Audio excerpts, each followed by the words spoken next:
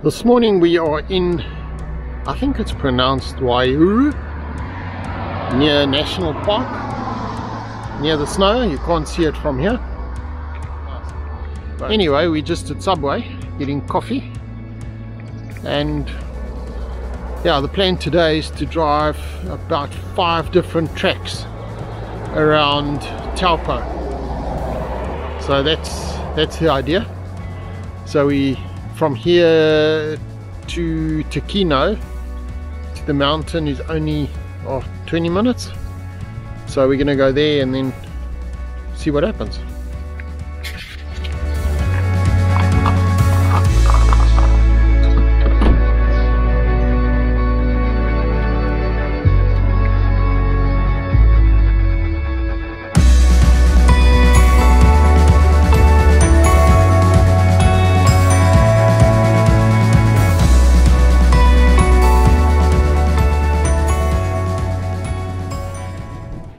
I'm Greg van der Reis. I've been leading expeditions and driving 4x4s in Africa for almost 40 years. Join me as I explore my new home country of New Zealand.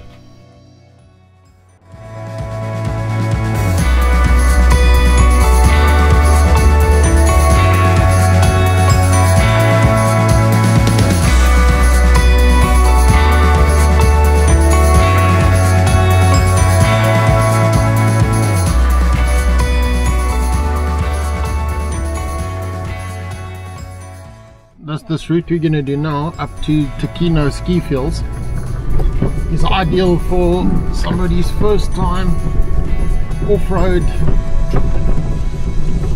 It's relatively easy, well, it's very easy actually. We've done it in Forester, but today is not the ideal day. It's misty and raining and all those things. So we'll see what it's like, but yeah, we'll drive up and there's not going to be much to see in the cloud, but we'll see what it's like.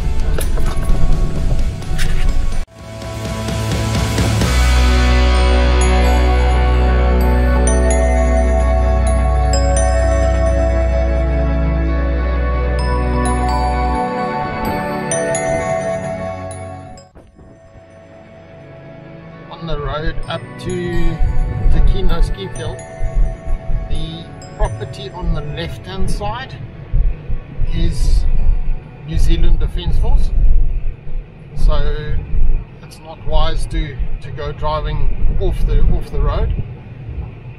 There's also, well, there's a sign that tells you that, and also there's a sign saying no drones. So I can imagine I don't see the logic. I can understand no drones over the military zone, but once you're driving on this road, there's absolutely nothing.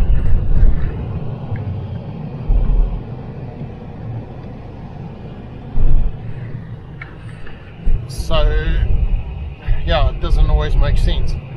But the national parks charge you a fee if you want to use the drone, so that's probably the reason. Pay us some money and then we'll give you permission.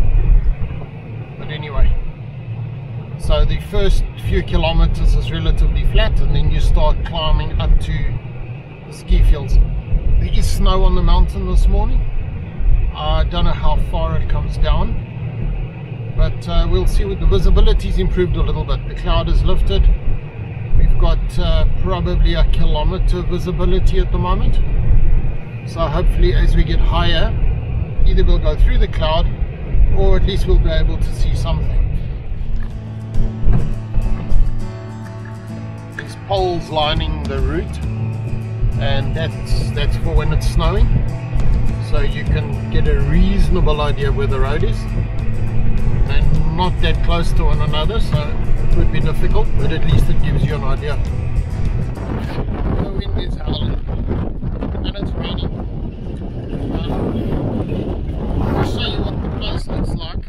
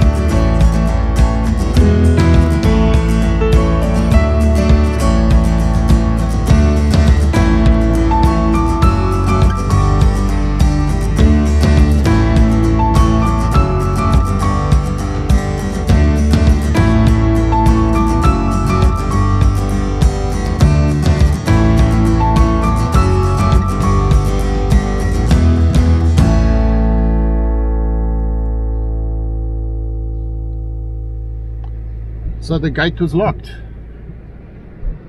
which doesn't make any sense. They tell you that you've got to have a suitable vehicle, but it's padlocked.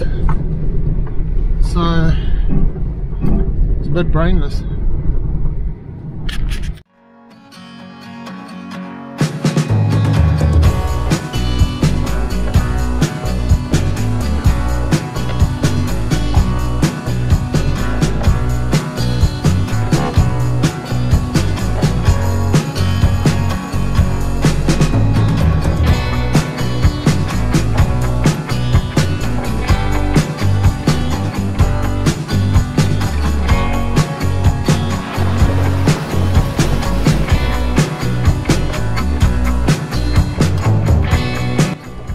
Visibility is about 100 meters,